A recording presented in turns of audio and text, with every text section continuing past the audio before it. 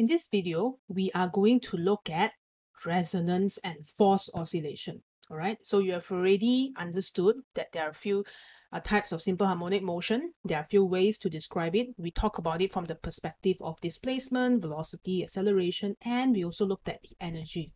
Okay, so when it comes to resonance, it is a unique phenomenon. Okay, but before we can look at what resonance is, we need to look at a certain experimental setup first. So here I have in front of me on the right hand side here, this is a variable frequency oscillator. So it's an oscillator that can vibrate at the frequency that I can control. So normally what that means is this vibrator, this part here is a vibrator, and the vibrator is connected. So I'm going to draw a connection. Okay, my drawing is not very nice, but you know, wire got two in and out. Okay, so this one is connected to something that we call a signal generator.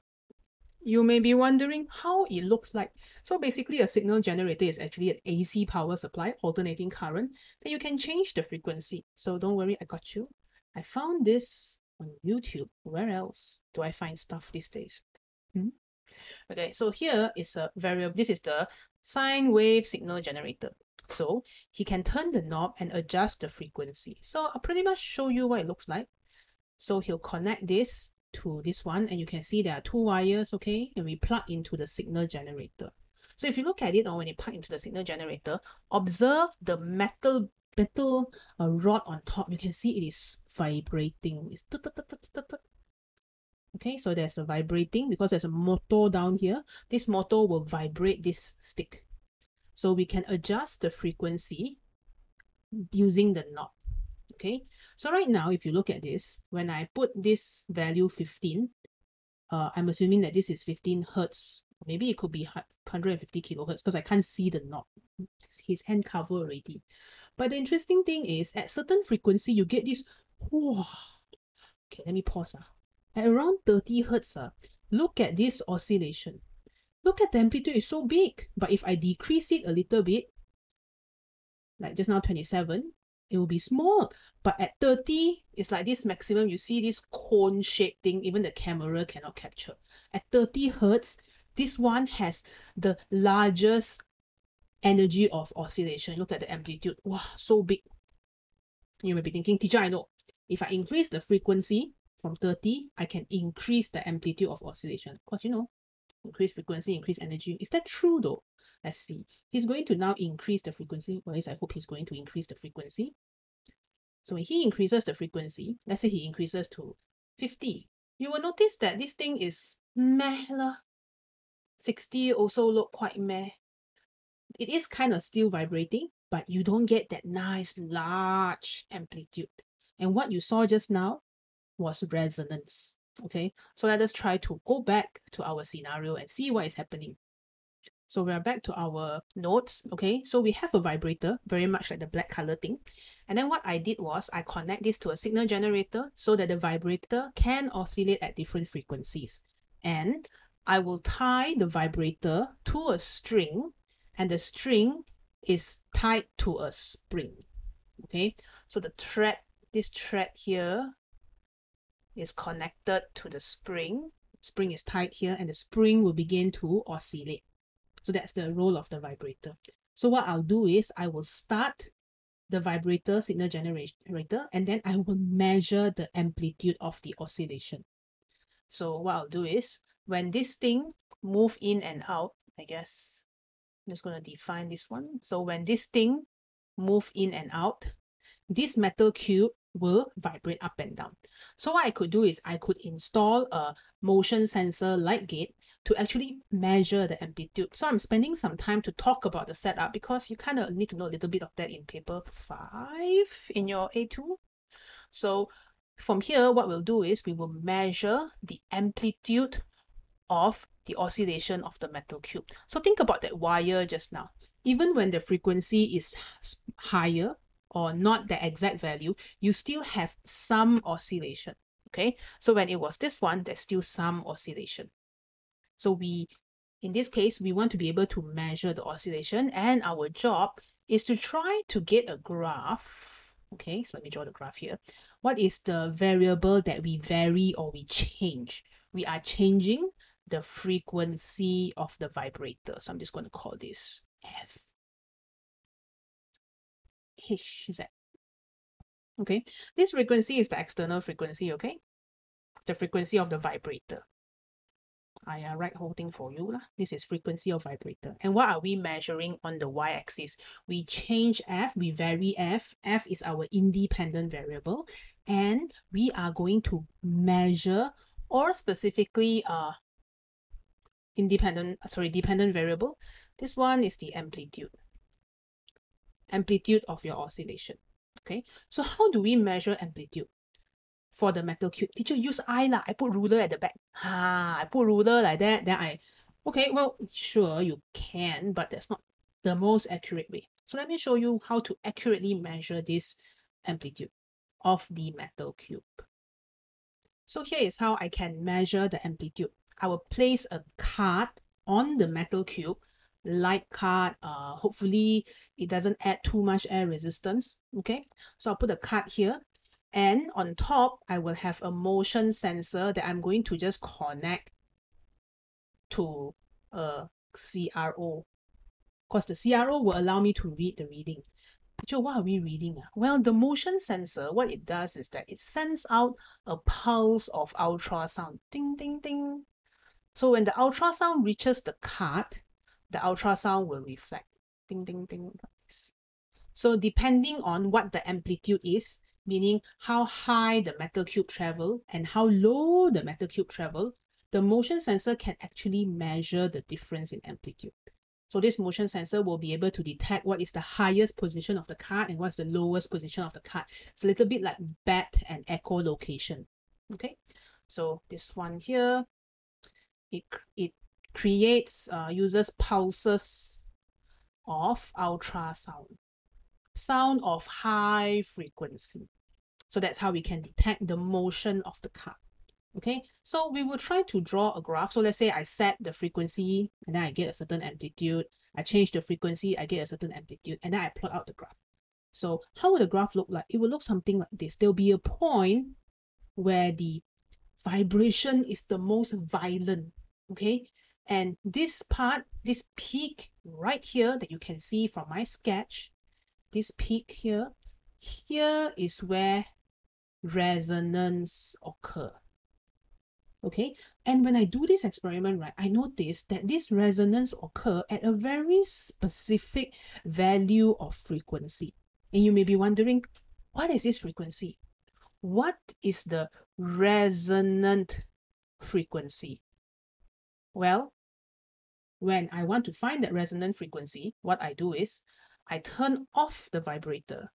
And then I notice that this resonant frequency is the same as the frequency of the spring when the spring is allowed to oscillate on its own.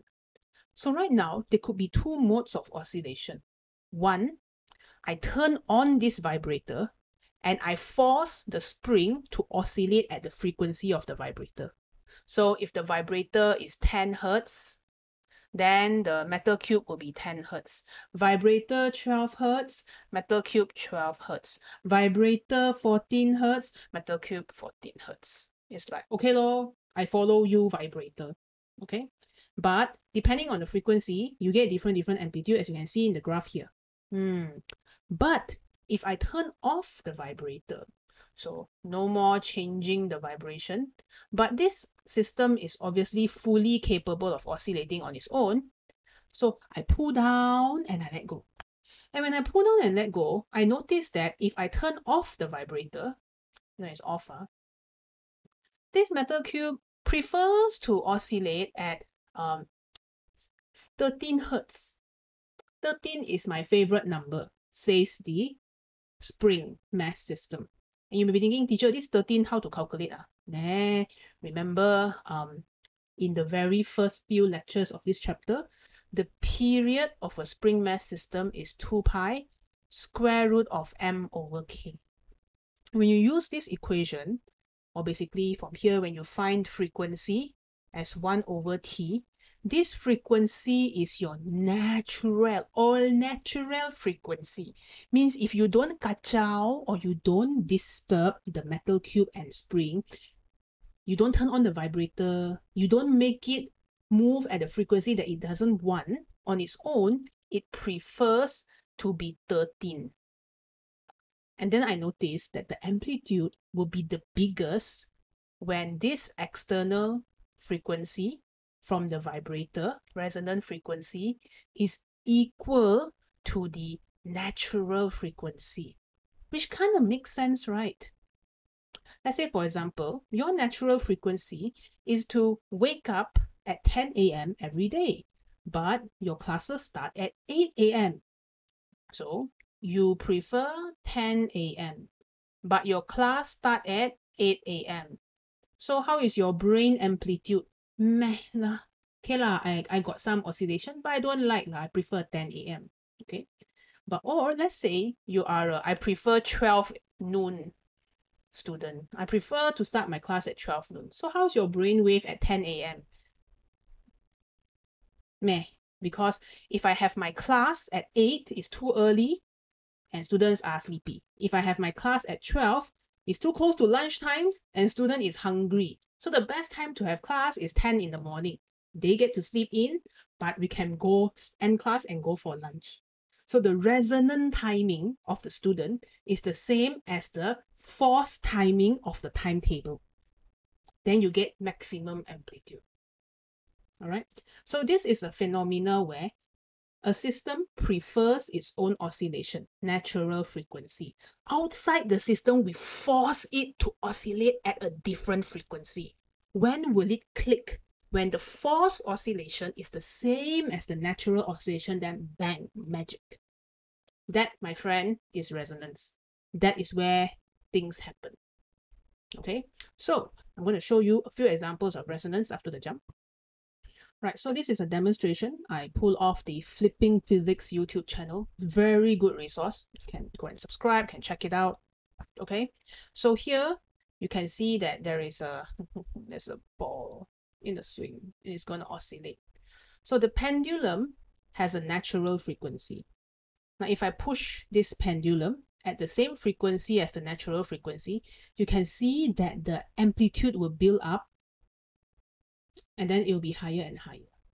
Let's say I apply at frequency very fast or frequency very slow.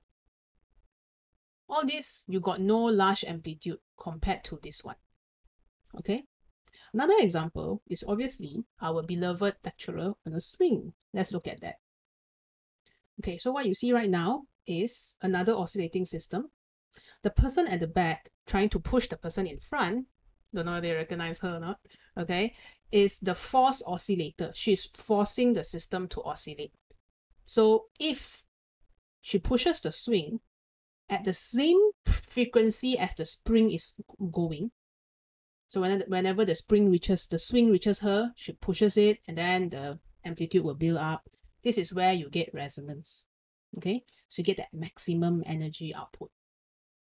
So again, two frequencies happening. One is the swing, that would be the natural frequency. One is the human at the back, that would be the force pushing, that would be the external frequency. So I emphasize on these terms because next after the jump, we are going to define them. So the first term that we need to be able to define is free oscillation. So if something is free, nobody is forcing it. So there's no vibrator, there's no external frequency, there's no force frequency. So the vibrator is turned off. Okay. So whenever you see the vibrator turn off, free oscillation, this one means that there is no external driving frequency. Okay, and the metal cube, you just pull down this metal cube and then you just let it oscillate on its own. So how will we define this? This is not the definition, this is a setting. We will define this as an oscillation where the only force acting on it is the restoring force. So let's say you displace the metal cube downwards, then you have like a tension in the spring. The spring is the one that pulls the metal cube back up. So we'll write down that definition now. So this is the definition. Okay, keywords include only external force is the restoring force. There's no other external forces, okay? There's no someone pushing and pulling the spring or the swing. You didn't turn on the vibrator because the vibrator is the external force, right? And also, the oscillation is undamped. So the second one is there is no damping because friction is kind of like an external force too. So because of this, there's no loss in energy. Okay, so when this system exists, okay, this we can say that the system is oscillating at natural frequency. Okay, so we will define this as the frequency of a vibrating or an oscillating body undergoing free, undamped oscillation. So everything is free. So this is your natural frequency. On its own, the spring will want to go at the frequency of 2 pi square root of m over k. All right. So this frequency, if you think about all your omega is the same frequency as omega. So this one is the omega is 2 pi f, okay? This natural frequency is this one. Keywords when writing the definition of natural frequency is vibrating body undergoing free oscillation. All right. So not everyone is free. Sometimes we have to force certain things to happen. So what is force frequency? The setting now is we turn on the vibrator. Okay, so the setting now is we turn on the vibrator. Okay, vibrator on already, yeah, and we allow the frequency to change using a signal generator. So I've drawn the setup before. Okay, so this means there is a periodic, that means at regular intervals, there's a periodic external force. In the case of a vibrator, there's a motor inside the vibrator. In the case of Miss Ellie on a swing or that basketball in the seat of a swing, there's another hand pushing it, and that external force is periodic. Okay, so that means now we turn on the external force. Let me write that down. Okay, so this is the definition of force frequency. There's a periodic external force, this is the keyword, making the system vibrate at force frequency.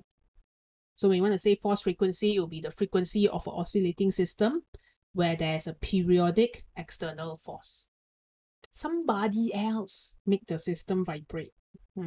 Okay, so what is resonance? Resonance is when your force frequency is the same as your natural frequency.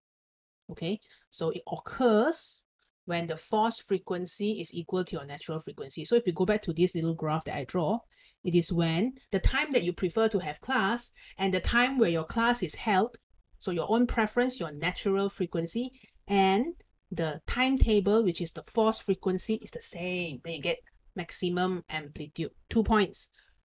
Natural frequency is equal to resonant frequency. Number 2, amplitude is here. Maximum. All right, so let me write that down for you.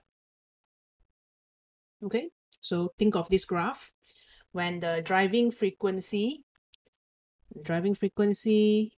is equal to your natural frequency, because this point here, resonance occur. Okay, so it occurs when driving frequency is equal to the natural frequency of the oscillating system, and the amplitude is maximum.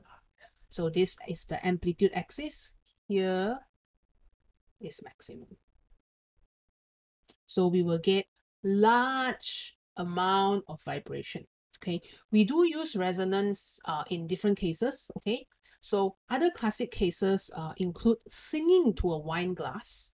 So let's say you sing to a wine glass for a long time at the natural frequency. So when you flick the wine glass, right, you will hear a sound. And if you manage to hold your voice at the same note as your wine glass, hold your voice becomes the driving frequency. I don't have a wine glass, I have a coffee glass, so you can hear this. This is the natural frequency of my cup of coffee. All right. So if I can hold my voice at that pitch for a long time, this glass will vibrate and then it will break. So, you know, opera singers can break wine glass because of that, no? Okay, there's a really cool video that, again, I'll put in the link below. You can find different people singing at wine glasses and teaching you how to train your voice to sing to wine glasses so that it breaks. Okay, so this is when you get that maximum amplitude. All right, so I can hear some of you asking, but teacher, you know, there's this thing called damping, and can we take away energy from the system such that, you know, we don't get resonance or we don't get that nice resonance? Well, lucky you asked. Let me show you how this graph will change when you increase or introduce damping into the scenario, or you remove some energy from your oscillating system. Let's look at the graph. Okay, this is how the graph or the resonance curve will look like when I increase the damping. So the green graph has the least damping, so the amplitude is the biggest and it has more energy lah. Okay, so light damping, heavier damping. I'm just going to call this lighter damping. I mean, it's all relative. It's a factor or a coefficient. Teacher, no damping leh? No damping oh. The graph look very weird there. It's an impossible graph. So a system with no damping is just impossible because all of this is the same system. So they will have more or less the same curve. It will start from the same value. And if there's no damping, this is how the graph will look like. You know what? Hang on. Let me mark out the natural frequency. So the natural frequency is probably here. This is the natural frequency when there is no damping. So here, this red color point here, this one is natural frequency if there is no damping at all. Perfect system, no energy removed. You want to know how your graph will look like? Well, this thing becomes an asymptote. Wow, it looks like this leh. It's like a, I like to call this the volcano graph lah. But you see, it's going to look like this. All right. So you're going to get something that looks like this. A few things about this graph is, number one, it is not symmetrical, no matter which damping you do. Number two, which side is bigger depends on the oscillating system, so it's very hard to tell one. Sometimes the graph will be big, then small. Sometimes the graph will be small, then big. Follow the question. Question will draw one for you. Look at the examples. Okay, so there are a few things that happens when you increase the degree of damping. So curve number one is light damping. Curve number one is lighter damping. Curve number two is light damping. Curve number three is heavy damping. And if you want this one, curve number 0, this curve here is no damping. Okay, so as we travel down this trajectory, down like this, okay, number one, we remove more and more energy from the system. So there is more damping. So as more damping happens, number one, there is a decrease in amplitude. So the amplitude of the graph will actually drop. Number two, the peaks are less sharp. Okay. And number three, the resonance frequency. What happens to the resonance frequency? Decreases slightly. The resonance frequency actually drops. You can tell from here. See this? It is like skewed slightly towards the left. Okay. So if you want an equation to help you remember these properties, well, I can talk about, you know, the equation of anything in simple harmonic motion. Total energy is half m a square omega square. You remove energy from the system, amplitude have to drop, okay? Frequency have to drop so that omega will also drop. So it makes sense. And the peak is less sharp. because you're falling, but you will start at the same point now, so you don't go up that high. Okay, so what will questions ask of you? They will draw one of this graph and they will ask you, okay, we stick some feathers. What will it look like? Or, okay, I blow some wind. What will it look like? Or, I use the aerodynamic shape, decrease air resistance or drag. What would it look like? So as long as you know how to go from more damping to less damping relative to a given graph, you're okay. And also, the turning point or the peak shape should look correct in sketching. Okay. And second thing you need to know is you should be able to tell or read what the amplitude is, tell that this is resonance, and know that wherever that peak is, that would be your natural frequency. Your natural frequency lah. Of course, if they draw the second one, just take the turning point. That will be your natural frequency. So natural frequency with no damping, this is resonant frequency. And this resonant frequency is that maximum turning point when the graph turns downwards.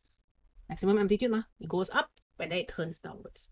All right, so that is resonance. And before I let you go, one very, very famous resonant example, because can you imagine if you have a lot of energy inside a system and the system is forced to oscillate, catastrophic failure can happen. And that actually happened to a bridge before. Let me show you. Footage a bit grainy because this is recorded in 1940s. So what happens was there's a bridge that they built and they forgotten that, things can oscillate not just in the up-down plane, it can oscillate in the left-right plane. So they thought that oscillation can only go like this or like this. But they neglected that things can oscillate this way as well, up and down. Let us see what happens to the bridge. Okay, so I'm not going to play the whole video. I will link it down below. You can hear the commentary. Look at the bridge. So what happened was the wind, the strong wind, which is the external frequency, is the same as the natural frequency of the bridge. So you look at this poor bridge, you just look at this. Look at this. So when the wind frequency is the same as the natural frequency of the bridge, we get maximum amplitude. Even the shock absorber also cannot already. And when you get the maximum amplitude, the bridge will begin to seesaw. And what happens after that? After like 40-ish minutes of this seesawing, that's why people got time to go back and take camera. Okay? Because you can see the wind blowing the trees here. It's not a very strong wind. Okay? It's not like typhoon or anything.